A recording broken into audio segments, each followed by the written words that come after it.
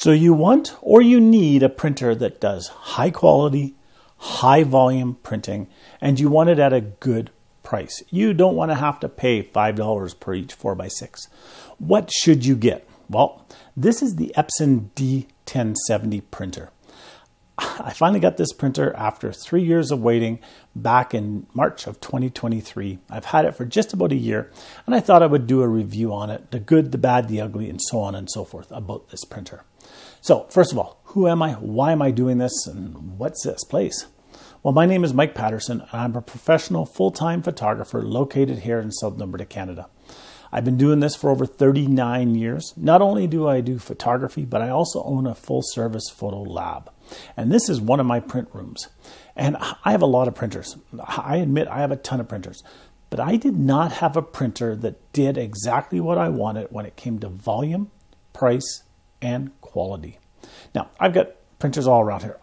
Behind me, there's a 3880 that's been here for years. It does fine artwork. It's a beautiful printer, but it's not that quick. And it's getting up there in age. Over this way, I have some P800s. Great printers. I do some fine art work on them. I do luster work. I do so on and so forth on them. Again, but they're not the fastest. And the price of ink is a little bit higher. Behind the camera, I have some wide format printers. Again, they have their purpose. They do what they want, what they're designed to do, but they're not a high volume, low cost printer.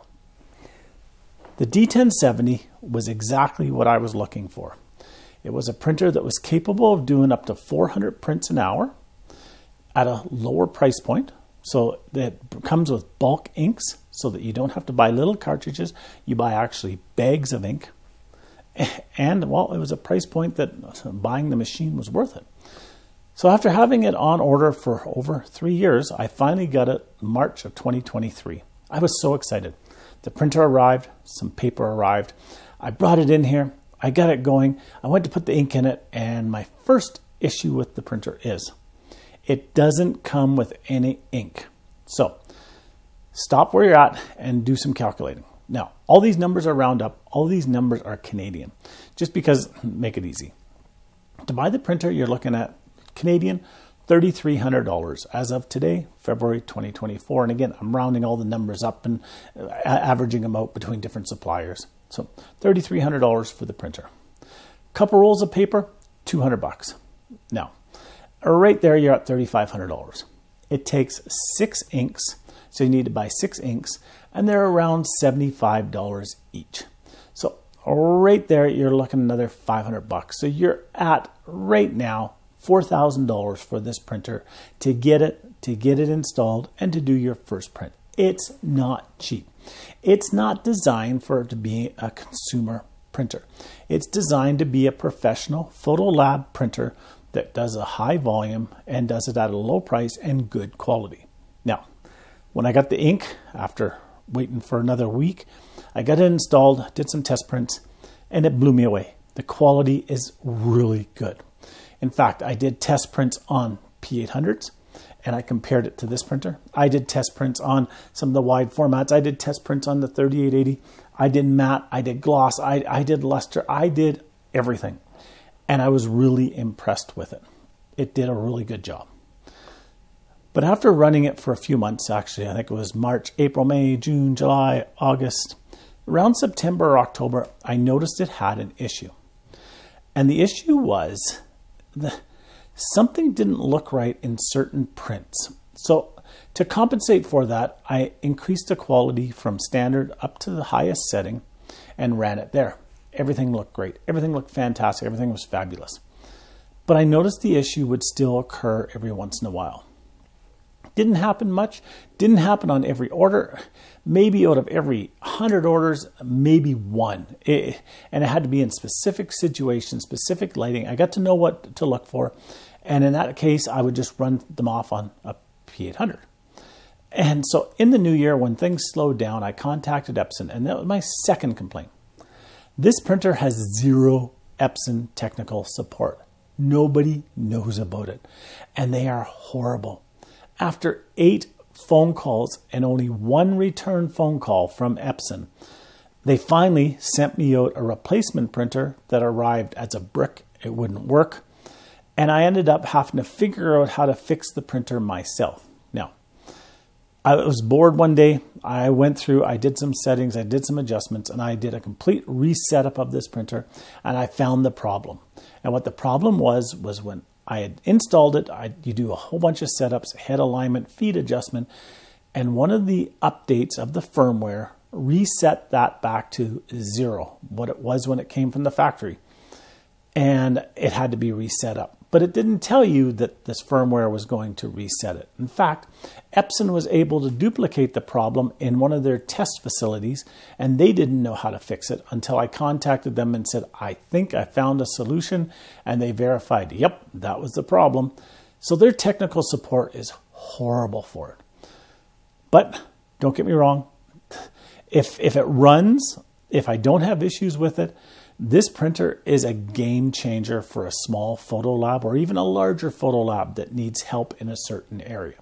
Now, I've been a tech as well. I worked on Fuji mini labs for years. I know the mini lab industry inside and out, and I know how they work. I know how they're designed, so on and so forth. So to set this up for me was a piece of cake. When it was set up, when it was running, it was just amazing.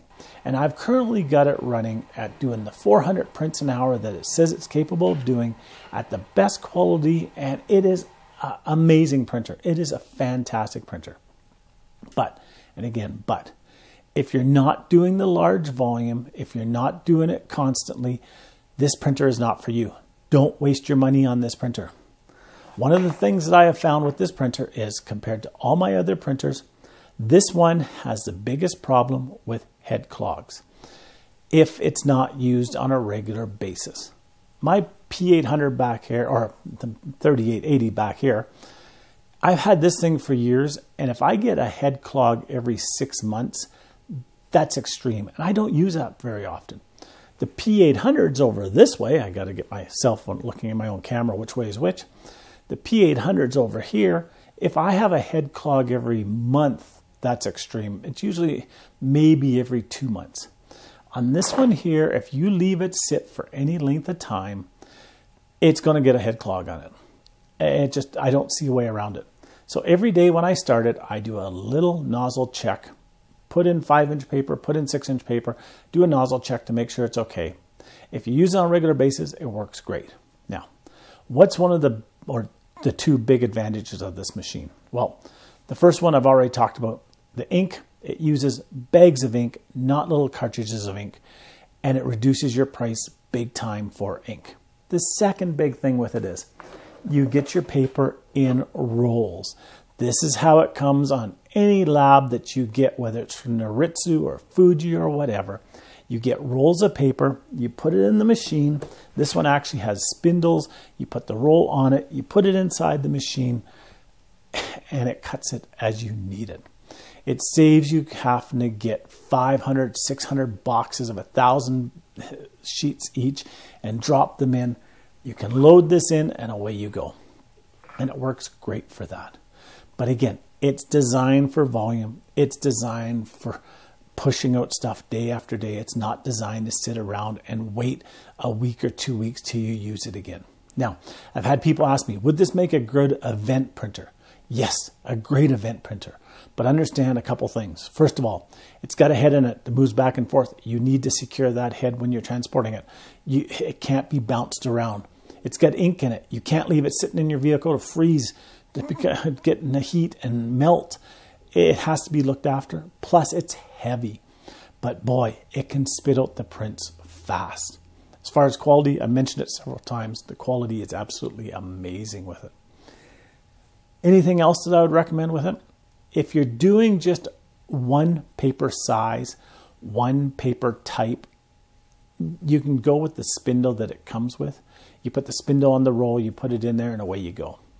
If you're doing multiple sizes of paper, so this you can actually use from Epson. They have 6-inch, they have 5-inch, and they have 8-inch. 6 inches for your 4x6, 6x8, 5 inches for your 5x7, 3.5x5, and then your 8 inches for 8x10, 4x8s, 8x12s, that type of size. If you're doing that, if you're changing that quite often, you can actually get an additional spindle that you can put on your paper, have it all ready to go so that you can pull out one, you can put the other one in, and there's no fooling around changing this constantly.